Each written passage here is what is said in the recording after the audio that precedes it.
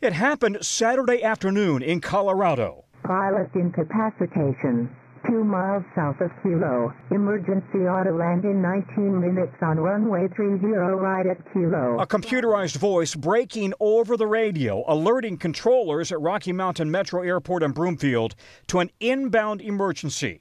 The computer transmitting which runway the Beechcraft Super King would land on, then counting down as it approached. Emergency Autoland in 9 minutes on runway 30 right at Kilo. Immediately, the controller at the busy regional airport vectored other planes away from the inbound emergency.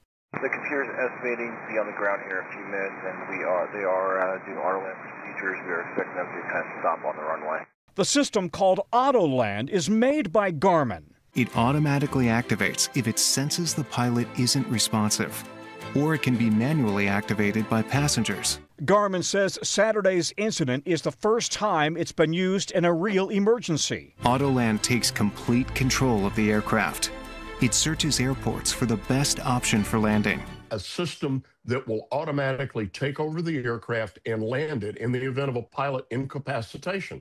And so it does everything, including looking at the wind, and then it positions the airplane using the autopilot to land on that runway. It extends the landing gear, it extends the flaps, and it broadcasts repeatedly what it's doing and its time until touchdown, so that everybody involved knows where the airplane is and what it's going to do.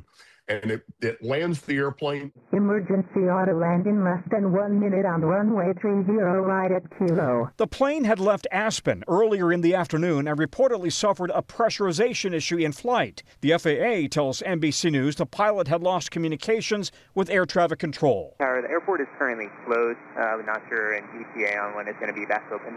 North Metro Fire Rescue tells NBC News units followed the plane as it landed, but the 2 people on board shut down the engines and walked off, requiring no medical attention. While commercial airliners have 2 pilots in the cockpit, most private planes don't. Garmin says 1,700 planes are now equipped with Autoland, offering a new level of safety for passengers if a pilot is incapacitated. Back to you.